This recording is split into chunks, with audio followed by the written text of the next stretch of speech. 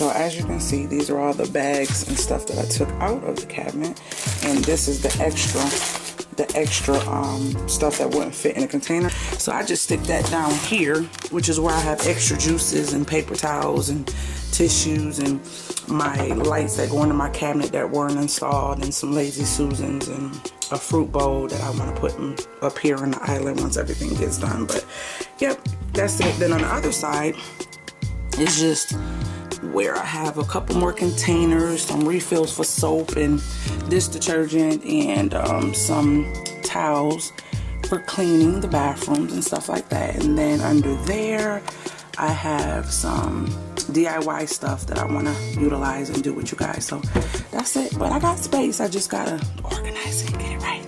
Alright guys, so that's what it looks like, nice and neat. On top of them I have labels, so I won't forget, guys. I have a awesome DIY on labeling that you don't need chalk paint, you don't need a chalk pen, you don't need none of the above, and it is bomb. It's with stuff that you probably got in your house, and they're going to be so beautiful. So I'm going to be sharing that with you because I'm going to be making labels for all of these. And that's what the top looks like. I don't have a whole bunch of canned goods at this time. I know that I did pack a lot when I moved, so I don't know how much that's going to fill up, but I do know that I did give away a lot as well. But I wanted to keep it nice and clean like that because we shop weekly. So this would be extra stuff that we know we can use if my kids want some soup. And then when things go on sale, I grab like more than one of stuff that I know we eat on a regular or eat often. So up top, I already have canisters for those pastas, the long pastas and the lasagna pastas. I'm getting ready to get a canister like one of these to put my tea bags in. That's the tea that we make that stays in the refrigerator. We make green tea as our iced tea in the refrigerator. So that's what it looks like. And this is just the beginning of me trying to organize this cabinet. And I have a lot of, well, I do have a lot of things to organize, especially this cabinet. This cabinet has gotten so much more stuff. It's just all over the place. So I definitely want to organize that as well. But you guys will be going on this journey with me, because once you're going through, it's kind of like, I don't like that there. Oh, this doesn't fit, or this is not working. Like that was a basket for baking goods, but we're going to see. I know I'm going to probably switch that out because I don't even like the way that looks. But for now, my cookie cutters and stuff are in there until I decide what I want to do. This cabinet here holds all my big my big jars of items that I refilled these little jars up with. So I didn't have enough, and I still got other stuff that I want to put in containers. So I went to the store and bought more containers. I think I got 5 of these, 4 of these, a couple of these little random ones that pile up on each other, and these ones here, and then these bigger ones here. I know they're not the color in my kitchen, as I said before, but I like the clear look versus boxes. It looks better than all them colorful boxes that's all over. So this is what it looks like.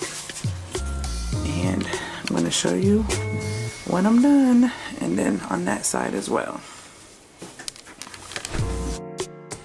I felt it was only necessary to go from square one.